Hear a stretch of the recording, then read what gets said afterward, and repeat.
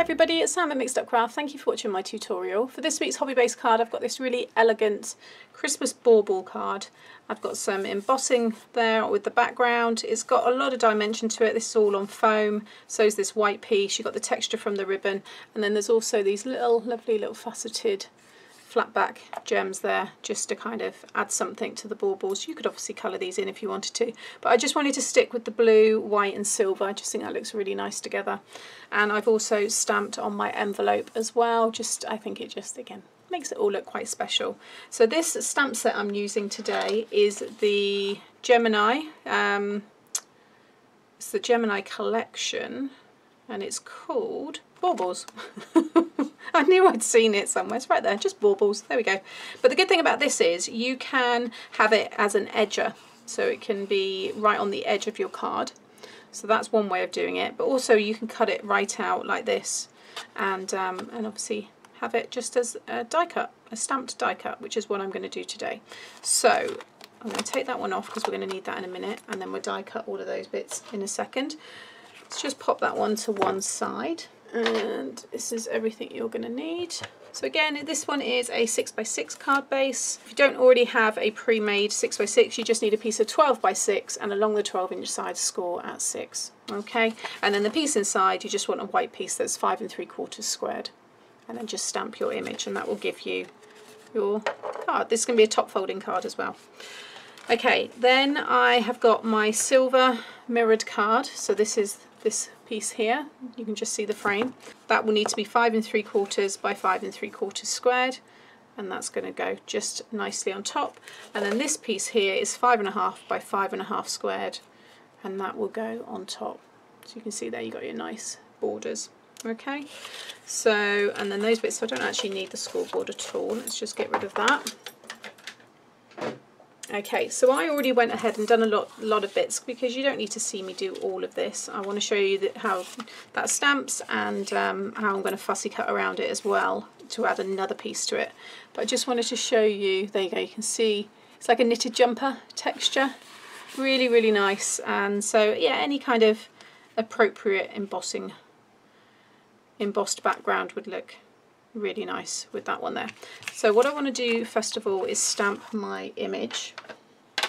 So I'm just going to bring in my platform here because I want to make sure that I get a really good impression. I've got a piece of white cardstock here, and pop my magnets down. Take that one off and just pop it anywhere because it's all going to be cut, so it doesn't matter too much. Pick that up, and then I've just got a grey ink pad. Stamp that a couple of times. Actually, I got a good impression first time, so I'll just go over it again for good measure. See if I can get it a little bit darker. There we go, perfect. So pretty. They really are. They're nice little images. Okay, so let's just remove that one, and then I'm just going to bring in my cutting plates here, because I'm going to do this all here and then I can just cut it off camera. But I just want to get this one in place, and I'll stick it with some washi tape in a minute. But get the two frames. So there's that one, and so that one is, you just have to, it shows you in the picture the shapes, but that one is going to go around that side. Making sure you want to get an even white kind of frame, like so. I'm going to stick that down because once I start playing around with the other one, it's probably going to move a bit, so that's about right. And always put your washi tape away from your image, because the last thing you want is to rip your stamped image when you run it through its machine. And then this one will join up, but you do have to snip it once it cuts through. There might be a little bit that's still attached, but they just will go, you can see there, they go perfectly together, making a whole die cut and giving you that same equal white border, like so. Okay, so I'm just going to get that cut. Okay, so then I can just very carefully, so it's cut everything out, but there's just a tiny little bit at the very top there. So just with my snips, I'm just going to take that off, and then you can just tidy that up. And also I'm going to be covering that top bit. I mean, it's perfect now anyway, so it wouldn't matter, but yeah, and then you get your die cut image. So next we can start assembling everything. So it's all pretty straightforward. Like I said, I want to make sure that this is top folding, which it is. So first of all, I'm going to stick this one down first. Okay, so that's that one stuck down. Then with this piece, I've already gone ahead and put some foam adhesive. As you can see there, I've just got my strips on the back. But what I want to do first of all is I'm just going to take off the outer strips, and then I've got, just hold it in the middle, I've got this really pretty ribbon which I'm going to have along the top, and then I want this to be hanging down. So I'm just going to kind of sit it on top so I know roughly I want the ribbon to be there, and then this is going to cover the top like so. But we're also going to frame this against this here, and I'm going to fussy cut that piece. But this bit here you just want to make sure, so I'm going to bring it along a bit and then just fold it around so it just sticks to that foam underneath. Just basically just tacking it, and then I can just trim a bit there and keeping it nice and straight. Again, just fold that bit around. Doesn't matter that this is all loose because this is going to stick on top, and once that bit sticks down, you know, you don't need to worry about that. But now I've got this lovely, to bring that up a little bit, there we go, really sparkly piece. Okay, so now we can stick that down, and I'm going to just add some wet glue over the top of that fabric ribbon, and then just take off the other backing. Make sure again your card's opening the right way, and then just sit that down over the top with that nice same border. You can see all that lovely texture. There we go, that's better. Really nice. Next I'm going to fussy cut this. So I'm going to use some of my red tape because this is the card I've got here. Just use wet glue if you've got normal cardstock, but my one here that I've got, it's got a slightly shiny surface, and I'm just, you know, I'd hate for the wet glue that I would usually use to, you know, not stick to it very well and it end up falling off. So I'm just going to tack it. You can see there just with the two strips, but this is very strong, so I know it won't go anywhere. Stick that down. There we go. I knew I cut it just right. And then with my scissors here, I'm just going to go around and just about 1/8 of an inch, little border.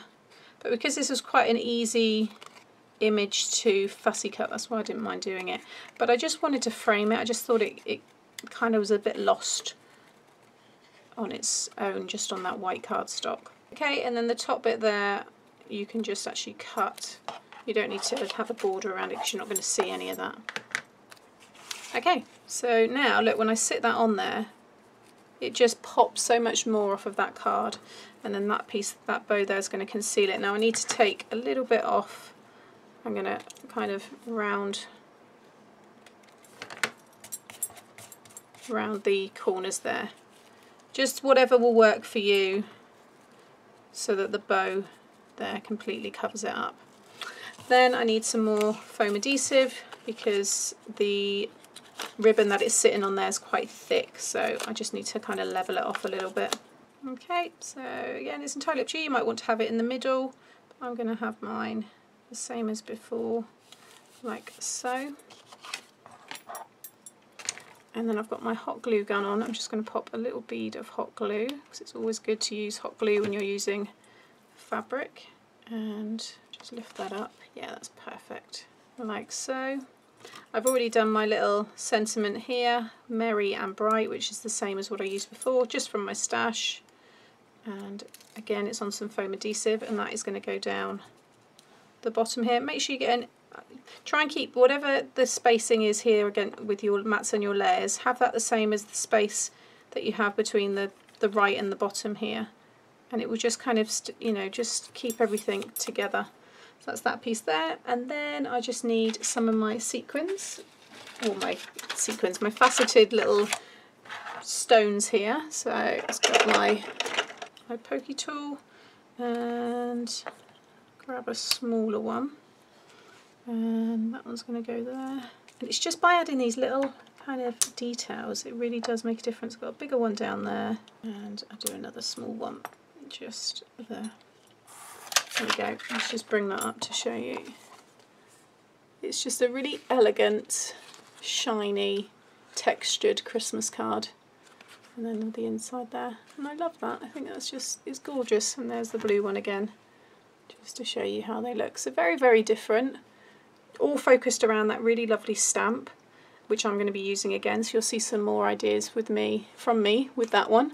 But yeah, there you go. So, and obviously you can stamp the envelope as well, which is a 6x6 envelope in this case, but obviously whatever size you're using, I think that looks really nice as well. So as always, hope you've enjoyed this week's hobby-based card, and I'll be back again next week. Thanks for watching. Bye.